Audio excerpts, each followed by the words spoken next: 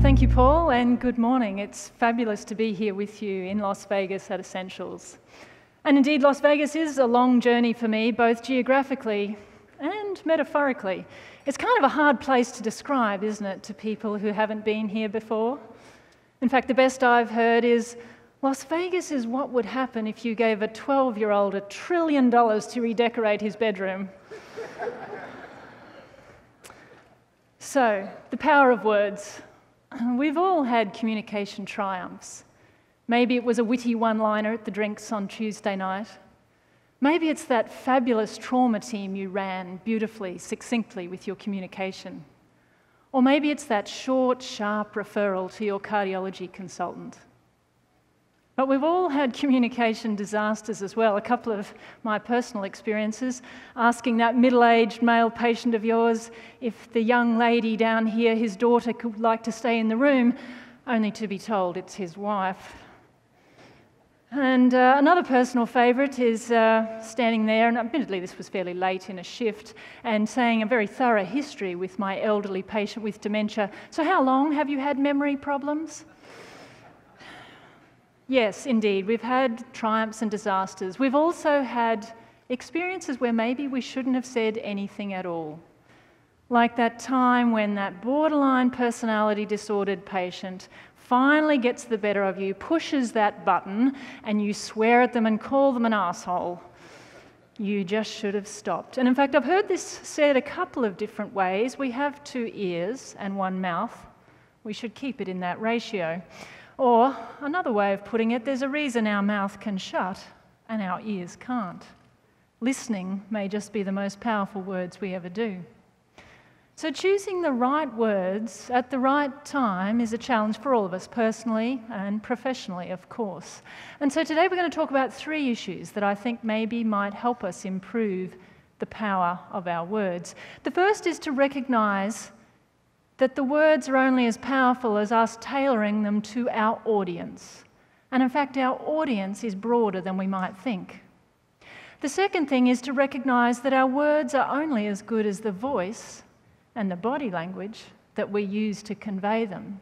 And finally, we're going to think about a very specific form of powerful words, and that is giving feedback. So let's think about this audience issue. And I guess to start this off, I'm going to ask you to engage in a little bit of an activity for me. And I want you all to imagine that you're at a job interview. It's a job you really want. It pays much better than the one you've got right now. And sitting across the table from you are your interviewers. And they say to you, so, tell us 3 words to describe yourself. So I want you all to take just 10 or 15 seconds and think, what are those 3 words you'd use to describe yourself in the job interview? Now, to keep you honest, I'm going to ask you to turn to the person next to you, and if you haven't already, introduce yourself, and share those 3 words that you would use to describe yourself. I'm going to give you 20 seconds. Lights up so I can make sure that we can see everyone is sharing.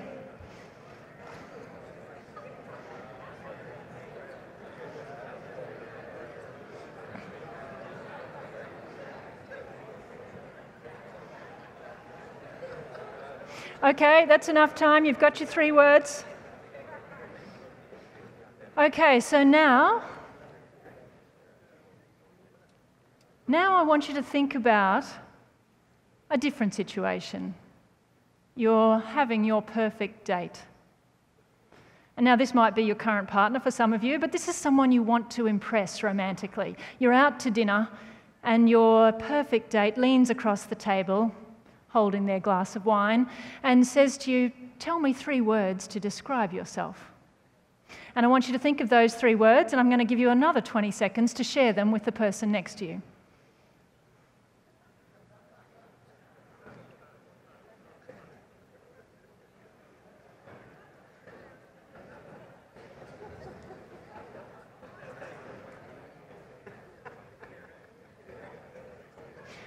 Okay, so now don't need to know what those 3 words were in either situation. But suffice to say, if they were the same 3 words in the job interview as they were on the date, you are very sad. And I can tell you right now, you are going to get neither the job nor the girl. So simplistic maybe, but this illustrates that of course we're going to tailor our words to the audience we have. And this applies to us in many different situations. Of course, it applies to me now. What do I think about this audience and how have I tailored my communication? Well, I knew the audience would be big, so I'm going to need a microphone. I knew the audience would be expectant because they've had 2 whole days of fabulous talks at Essentials.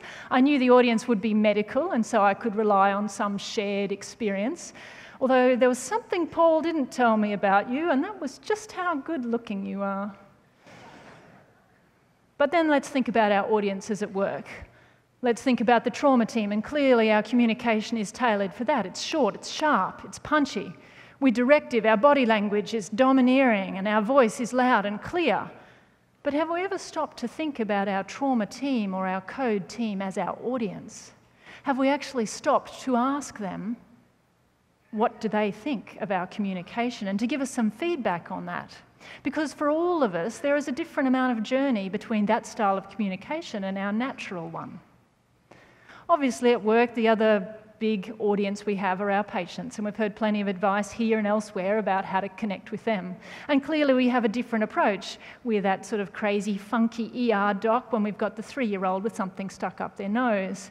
We've clearly got a much more serious ER doc when we're talking to our 75-year-old retired accountant. And then, of course, we've got our very tough ER doc when we're trying to take down that ice addict in front of us. Of course, we tailor it to our audience.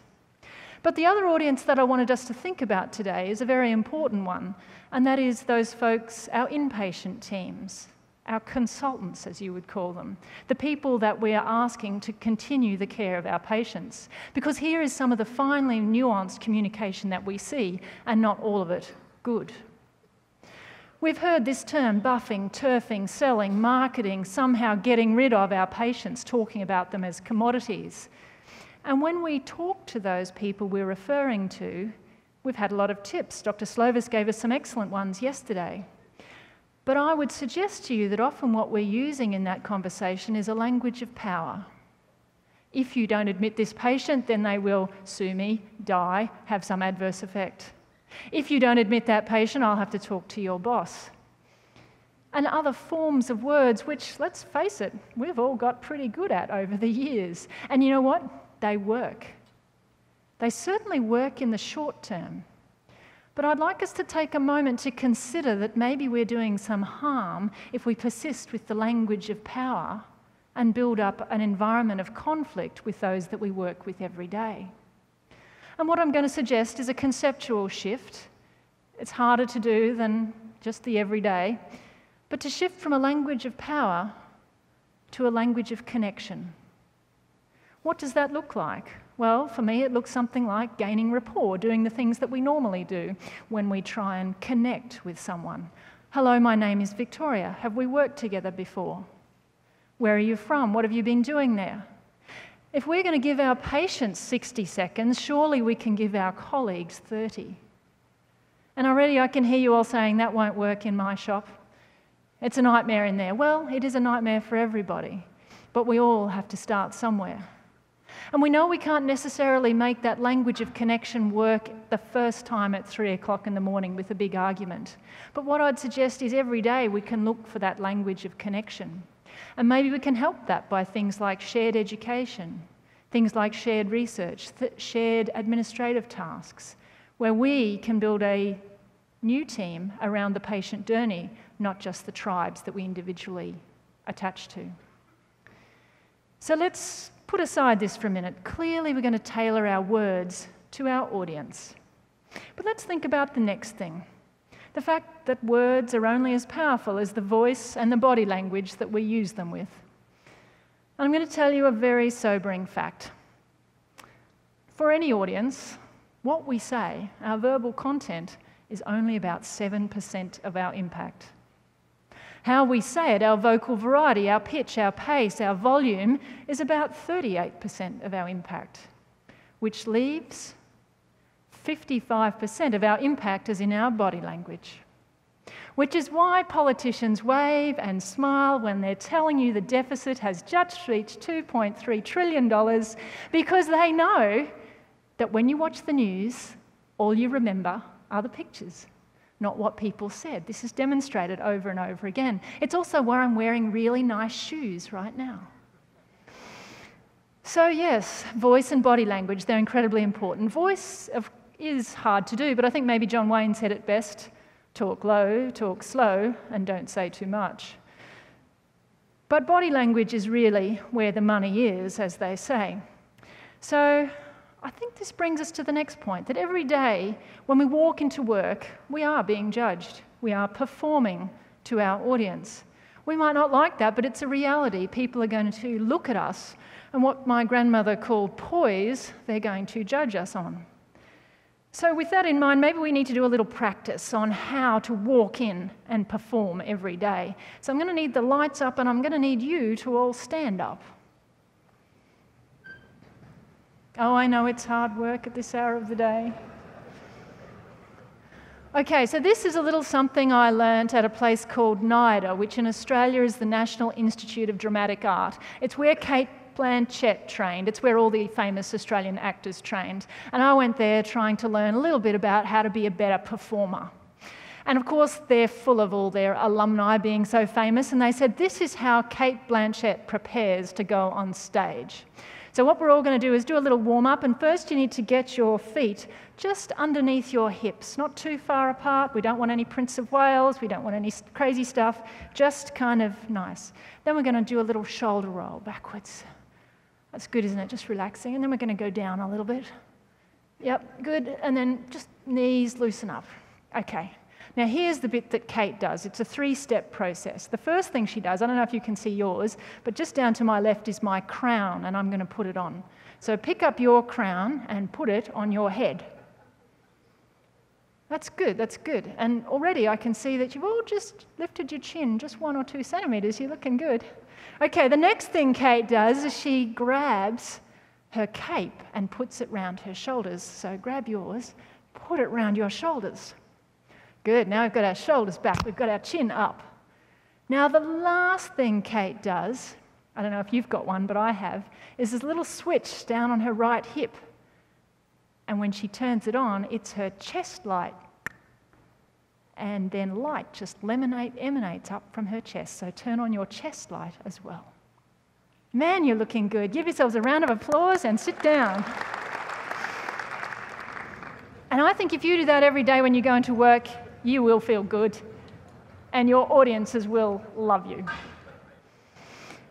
Okay, so having known it's about the audience, having thought hard about how we're going to use our voice and our body language, I want us just to think for a moment about another situation, a specific one of giving feedback. Because if all words are powerful, then feedback words really are a double or nothing. And we've all given and received pointless positive feedback. Good job, as you would say here. Lovely working with you, as we might say at home. And often we say that when there actually has been an important issue to address. We've also all received and probably given meaningless negative feedback that's been unhelpful. You were terrible. I guess you've just got to be more confident. It'll come with time. Not very helpful. Is there another way? Because we need to be having feedback conversations, and not just with our trainees, but with each other. Because in fact, this is the way that we can improve our performance, our team performance, and ultimately our patient care. So we've got to be prepared to have conversations about our performance. So here's a little example I might share with you. Let's imagine you've been involved in a resuscitation team and you've had another role, but your colleague has done the airway, and it's been terrible. Took 8 or 9 minutes to get the tube in, they desaturated, patient's all right, but it really wasn't pretty. Now, I guess you could just ignore it or say something like, so, tough tube, hey? Not very helpful. You could get really judgmental and say, I think you need to be faster next time. Also not that helpful. I'm going to suggest that maybe the thing that we need to look for is a stance of genuine curiosity, because the trouble with both of those things is they make assumptions about our performance. Whereas perhaps We need to find out what is the basis that underpinned that performance. So here's an example. I saw it took you 9 minutes to get that tube in after we gave the paralytic agents. I'm concerned because the patient could have become very hypoxic had we not done some excellent apneic oxygenation. I'm curious as to what happened there. And you have to be truly curious because, in fact, you might get a range of different answers. It might be, yeah, it was technically really hard. They had a terrible snaggletooth and I just don't know how to deal with that. That's one conversation. It might be, I knew I had to get the tube in, but I just couldn't organise the nurses to get me the equipment at the right time. I didn't know who was doing what. That's a different conversation. Or they might say something like, SATs of 84, that's okay, isn't it? Different conversation again. So it's worth getting good at giving and receiving feedback. We've just scratched the surface here. But I guess to really make this point, I can't just, I have to walk the walk here, don't I? I can't just be all talk. So perhaps I need to get a bit of feedback on my talk here today. I know you'll probably all fill out your evaluations, but I want some immediate, specific, rigorous feedback from someone who's prepared to lay it all on the line. Wonder who could do that for me. I guess I'll just have to give myself some feedback.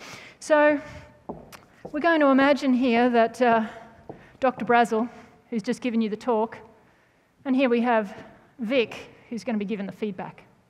See how we go. So, Dr. Brazel, thanks so much for coming and giving the talk at Essentials. Have you been having a good time here? Yeah, no worries, Vic. I have been having a good time. Actually, Vegas is interesting, and I do like the way you're building rapport before we get down to business. Okay, well, we will get down to business, Dr. Brazel. How do you think you went? Well, Vic, I don't know, maybe I'd give myself a 7.5 out of 10. Probably went the way I thought. Would have liked the feedback thing to be a little bit longer. But look, to be honest, I didn't trip up the stage. There are a few things I did okay. I'm not sure that that's a very high bar, not tripping up the stage. Look, there were 2 things I liked. One was that you didn't use any slides. I thought that was frankly a bit brave. And the second thing, I think this concept about everyone at work being our audience was pretty new to me. Well, as for using no slides, I guess you've got to think of Malcolm McLuhan, don't you? The medium is the message. You can hardly give a talk about the power of words and have a whole bunch of images that you're showing. But I'm glad you like the idea about the audience. It hadn't really occurred to me until I started giving a lot of talks and thinking about performing, and I thought, you know what? This is just as applicable in my clinical world as it is in my speaking world, and maybe I need to change some of my behaviour. And the thing that I would say about that is, it's a journey for all of us, and when we're on our game, it's easy. But when we're tired, hungry, unhappy, we revert to our own communication styles, and we start forgetting about the audience. Interesting thought. Well, any thoughts for improvement for next time, and where to from here? Well, there's no doubt we could always improve. I guess I'll get a little bit of feedback from the guys backstage as well, but I think next time I wish I'd had a haircut just a few days before. My hair was a little bit long, but I think seriously, I'd like to do that feedback session in a little bit more detail because I think you need more examples to really give that to the audience. Well, thanks again, Dr. Brazel. It's been a pleasure to have you here, and maybe we'll have Essentials in Australia one day. Thanks very much.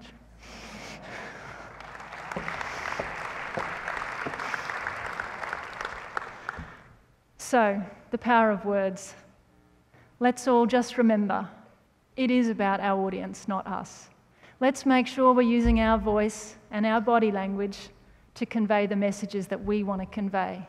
And finally, let's all just take a moment and think about how we can give and receive feedback, take that opportunity, and do it as well as we can. Thank you very much.